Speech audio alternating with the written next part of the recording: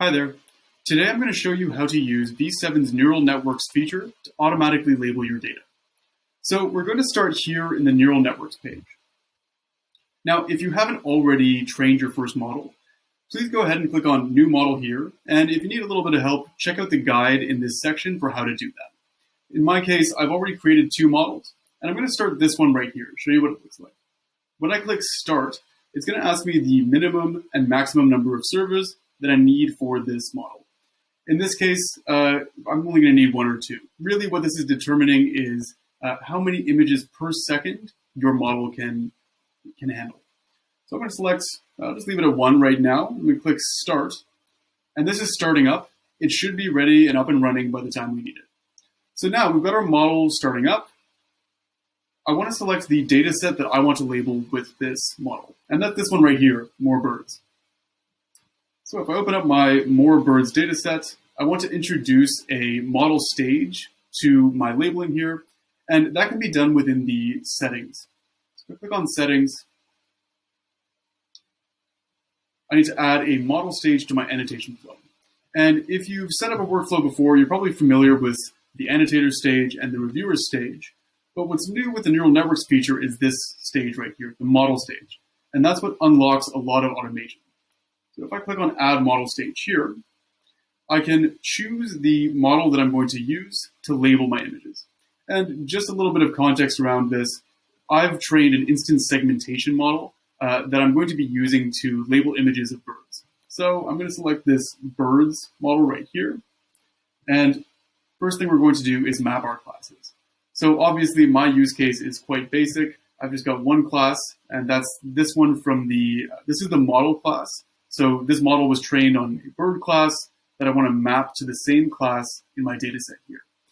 And if you've already got if you're working with a blank data set and you've got the training data set from your model, you can very easily copy the classes from that training data set into a blank data set to make this quite an easy process.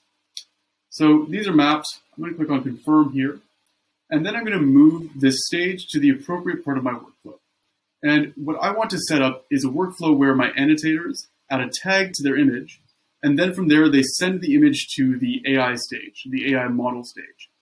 From there, the model is going to label the image with a polygon, and then my reviewers can take a look, clean up the image if they want to or if they have to, and then mark that image as complete. One thing I can also do, or I could do if I wanted, would be to move this AI model to the front of our workflow. If I do that, then you're going to see a new option appear, and that's this one right here, Auto Start. What Auto Start does is it takes any new images and automatically labels them if they're in a new state. So what I mean by that is if I were to click Save Changes right now, it would automatically label the first new images that it sees, or basically all the new images in my data set. And if this were a blank data set, if I uploaded new images to it, as soon as they're done processing, it would automatically label them. But what I want to do is just basically set it up the way I mentioned before. My annotators go in first, and then my model labels the images, and then my reviewers clean up the work of the model. So I'm going to name this, and we'll just call it New Model Flow, and save the changes there. So now let's take a look at how the labeling works. If I open up my More Birds dataset, and I click on my first image right here,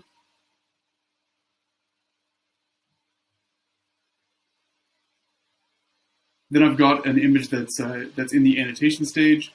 So if I were a labeler, I want to add a tag to this image. I'm going to add the single tag right here. And then what I can do is send this image off to the next stage, which is the AI model stage. So I'm going to send this off to the AI stage. And the next image that we have in sequence here is one that I've actually already labeled using that AI stage. So this image that's in review was modeled using the AI model. Now, my training data set didn't have a lot of training data to work with, so this is a little bit of a sloppy model. It could be done better, but it means my reviewer can come in and make any changes that they need to. So with this new feature, your reviewers can come in, make any changes to the images, mark them as complete, and your labeling can be completed in record time.